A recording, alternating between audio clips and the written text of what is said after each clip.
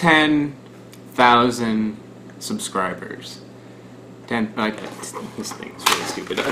10,000 subscribers. I am like so happy. You know, when I started doing this series, gosh, I don't know, it's been like 4 years or something, like 4 years ago, I never would have expected it to reach this many people. I was doing it just for fun, and yeah, you know, I just want to thank everybody out there for watching these weird videos of mine, and for, you know, coming back each week to watch, you know, what kind of weird fruit I'm going to eat, where I'm gonna go, and yeah, it's amazing. I'm like so happy about this. You know, when I first started doing this series, I you know, I didn't really think of anything of it, but when I started getting actually people watching, I was like, you know what?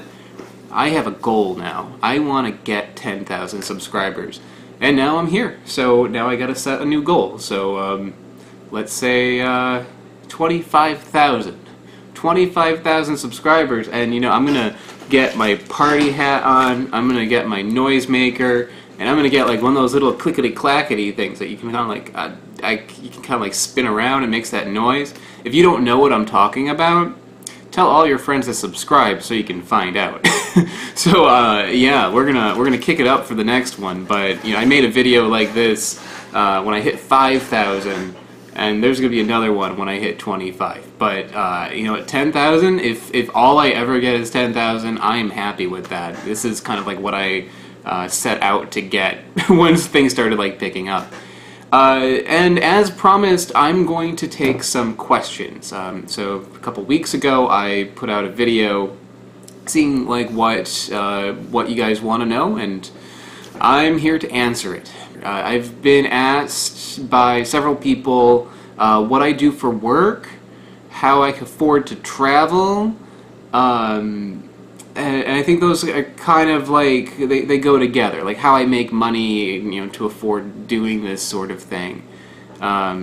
You know, first of all, I mean, I do get support on Patreon, and I get like a little bit of YouTube revenue. Like on YouTube, I don't really make like hardly anything, but on Patreon, I do get enough money that kind of like helps me fund these trips. And you know, that's thanks to people watching who are contributing to my channel. If you haven't seen that, go to my Patreon page. There's links below where you can find out about supporting me. But I'm not going to get into that. There's not enough time. But so I do have that. That does help a lot. I wouldn't be doing these videos without that Patreon support. It's just far too expensive. The other thing is, what I do for a living is I am an entertainer. So I'm a contortionist and a sideshow performer, which means I do stuff like fire eating, sword swallowing. I get up straitjackets. A really, you know, weird way to make a living that probably could be a YouTube series on its own. But you know what? You know, that's my life. I do that like every day. So I like doing this as kind of more of a hobby, something, you know, to relax and make videos is kind of like meditative for me. So just that kind of lifestyle also does give me the opportunity to travel domestically a lot. Every now and then I'll go somewhere internationally, but usually it's bringing me all around the US. So I'll get work sometimes, you know, like out in Texas or in California or Oregon, or you know, like I'll just like hop on a plane and go and I'll do my gig. And then when I get some free time, I'll check out like any farmers markets and stuff like that for the videos. So that's why you see like every video I'm somewhere new. Like, you know, I posted one not too long ago where I was in like Syracuse. I was there for a tattoo convention. So I did my tattoo convention, and then afterwards I went to a farmers market and bought some wild grapes and tomatoes. You know, like it's kind of a bizarre combination, but you know, it gives me the chance to kind of like have these two competing worlds that kind of like work well together. What was your reason for starting videos and reviews about fruit? Well, this one's kind of interesting. So I was working in Malaysia, and Malaysia is just like an amazing place for fruit, and like probably like 100 of my videos are from Malaysia, if not more, and that is just somewhere where I happen to be, and I saw all the fruit, and I was like, wow, this is, you know, something to comment on. So like I hadn't made any videos before, and I was planning on just like documenting my trip. So I think I filmed like a vlog. I think I filmed me eating or drinking like coffee in a can, and I had like a few videos set up, and I also reviewed a fruit, the Tamarillo. And when I like watched it all back, I was like, the Tamarillo is interesting. There's something there. And there's a lot of crazy fruit in Malaysia, but the other ones I didn't see really like clicking. So I made the decision to make a series about fruit. You know, originally it was just me documenting because I'd never been to Malaysia before. I was doing it for fun, but it turned into this series. So after I did the Tamarillo, then I picked up langsats and snake fruit, and you know the rest is kind of history. So that's why I started the series. But you know, fruit hunting has always been an interest for me. Ever since I was little, I would, you know, go to the supermarket and, you know, beg my parents to give me like whatever kind of weird thing I would find, and that just like continued on as I got older. It's like I'm vegetarian, so like you know, fruit hunting I see as kind of like my it's kind of like a vegetarian safari. You know, it's like trophy hunting. I find something kind of bizarre that I can eat, and it's just interesting for me. And it's always has been. Do you know of any YouTube channels that are similar to yours? There are a few YouTube channels that also review fruit, but none of them really kind of do it in the style that I do it. You know, I'd like to, you know, like I'm an entertainer, you know, like I'm not, I don't grow things. You know, I'm not a fruitarian, I'm not like a hippie, I'm not like any of those things. So like for me, like this is I think what separates me from other people. There are YouTube videos where people review fruit a lot, and they're usually like fruitarians, or they're doing it for you know, as an educational thing for other people. So I think there's one called Growing Your Greens, and that one's pretty popular, but that one's about growing fruit. There's MT World, which is about like a couple that travels and reviews fruit, but for them it's, I don't know, it's definitely got a different kind of vibe to it. So there's nothing really quite like mine, but there are other people out there that do review fruit. You know, I honestly don't watch them because, you know, this is like, I do so many of these videos that I prefer not to watch more. It takes up so much of my life to do the fruit videos, and I'm like always looking at fruit videos and thinking about fruit that you know, honestly I don't watch other YouTube videos about it. Let's see, Tony H1 asked, do you plan on doing some new stuff in your channel? Yeah, I mean, I have the fruit videos. I also have the That's Not Coffee videos that I do. Still making those, you know, just like, you know, the fruit videos take so much time that it's kind of difficult for me to put out other types of videos. But I still am working on those. They just go out on a slower pace, like every month or two instead of every week. I also have the Weird World Explorer videos, which I've done like three of them, I think. And those are something that I do want to do more of, but they take a lot of time, because it's, you know, a lot of footage. It's a lot of information and voiceovers, and like I put like so much work into those, and at the end of the day, nobody watches them. So it's like a lot of work for something that I'm just kind of interested in. So I think like going forward, I'll probably put more effort into those, and hopefully like that will maybe like draw in new people to my channel and kind of like expand the content a little bit. How often do you travel? I travel probably twice a month on average. Domestically for gigs. So I'll go to different states in the US, maybe Canada, and that's usually it. Internationally I travel, I'd say probably like once a year, and I do that during the winter time, because during the winter I don't have a lot of work coming in.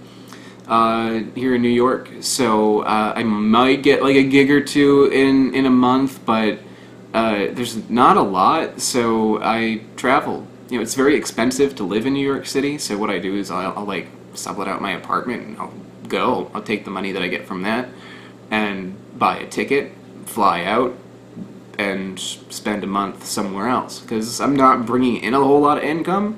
So going out and at that time makes the most sense for me, and I don't have to pay New York City prices for like, accommodations and food and stuff like that. It ends up being, it's not like free, after you work in like all that, but it's very cheap compared to being in New York. I used to go away for very extended periods of time. When I was going to Malaysia, I'd go to like, first time I went to Malaysia was 3 months, next was 4, next was 5, and then, I kind of like decided to tone it back a little bit. So now when I go away, it'll probably be like about a month. This past trip that I just took in Bolivia, videos coming soon, that was 3 weeks, and then before that I went to Europe for 1 week. So about like a month on average I'll go away. How tall are you? I'm 5'11". Do you think you will ever run out of weird, different fruits to try out? This is something that concerns me. I've tapped out like most of Southeast Asia. I mean, I've tried. There's still like a lot I haven't had there, but it's becoming much more difficult to find stuff there, and that's why I went to South America for this past winter's trip. Because like I needed new content. Like that's why I went there. I think like if I were not doing this series, if I was not getting Patreon support, I wouldn't have gone to South America. I would have gone somewhere else. But because now I have a commitment to make these videos, which I love doing, I had to go somewhere where there was more fruit. So I went to South America and I found something like 30-something fruits. So I'm good for like another year. So that winter trip that I take is actually pretty important now. And now that I kind of like tapped out a lot in South America, I could go there again. There's other fruits that I haven't had, but I got a lot of them. I think like next time I go someplace, I probably have to go somewhere new. I have to go to like Australia or Africa or maybe like the Caribbean or something, India. Like, there's other places where I can get like a whole new world of fruit. And it's getting to that point. So I do worry about running out, but I don't see it happening anytime soon. Like I live in New York City, where it's very easy to find like a lot of import shops where I can make videos like this, like the ones I'm posting right now, or am like comparing different fruits and commenting on stuff like that. So it's getting to the point where I worry about it, but I don't think it's going to be an issue, at least for like a few years. Do you plan on ceasing to make content for YouTube? No. I like doing this. This is fun. Like for me, like I used to play video games a lot, and making videos has kind of replaced that. So it's kind of like it's a productive thing for me to do that kind of like satisfies that urge to like to kind of like do something like that. Like editing is kind of like satisfying that kind of urge that I have. So I don't see myself stopping. Like even if I do run out of fruit somehow, I'll probably start reviewing vegetables or something. I don't really want to, but I'd start reviewing something else. So I plan on continuing these videos as long as I can. Will you come to Brazil? If so, will you let any subscriber from down here help you out? I wanted to go to Brazil actually this past trip, but I didn't have the money for it. Brazil's very expensive to go to, and I wanted to go for an extended period of time, and just like the hotels and the travel and everything was so high, I was just like, I don't have the money for this. So I would like to go there in the future. There's a few things specifically in Brazil that are hard to get in other parts of South America that I'd like to try. So I would like to go. As for hanging out with subscribers, I don't know, maybe. And depends. I think like if it's like a subscriber that has like a garden in their backyard where they're growing some stuff, or something like that, then where it makes sense, then sure, I think that's a possibility. But yeah, I don't know. I don't want to end up, in a bathtub with my kidneys removed either. So I think like meeting people online is kind of like a little sketchy. But like if it's like a legit person with like fruit conservatory that they own or something, then yeah, why the hell not? What do you do when you crave a fruit that you've eaten in another country and you're not there? I get sad. There's some things that I do really like, and like when I'm editing a video, which often is like a year later, because I have a backlog of videos, I'll like look at a fruit and I'll be like, oh man, I want that. So sometimes I crave things that I can't have, and it's just kind of sad. You can't really do anything about it, and one of those things you can't really find any replacement for it. So I don't do anything about it. But I start thinking, oh, maybe I'll go back to that country. Do you have a college degree? Yes, I have a major in English and a minor in psychology, and I am using it so well. What are your favorite countries and cities? I loved Laos. I really loved it there. It was really chill. People were really kind. It was like a really relaxing place, but there's a lot of interesting history there and culture. I really loved Laos. I'm actually like working. I made one video about my travels in Laos. Like it's one of those weird world videos, not fruit. And I'm working on a second one, so I'll be posting a little bit more about my trip to Laos. And that was years ago. That was like 3 years ago, 4 years ago. It was a while ago, and I just loved it there. My favorite city there was probably Samanua, which is like a capital city that no tourists go to, like hardly at all. I saw maybe like one other foreigner when I was there. It was like, but everyone there is like really nice, and there's like shops and stuff to do, and but still kind of like laid back. And they had two like really good markets there, like where I found all sorts of weird stuff. I've liked all the places I've gone to for different reasons. Just going to Bolivia was amazing because I'd never been to any place like that before. In Bolivia, my favorite city was Riberalta.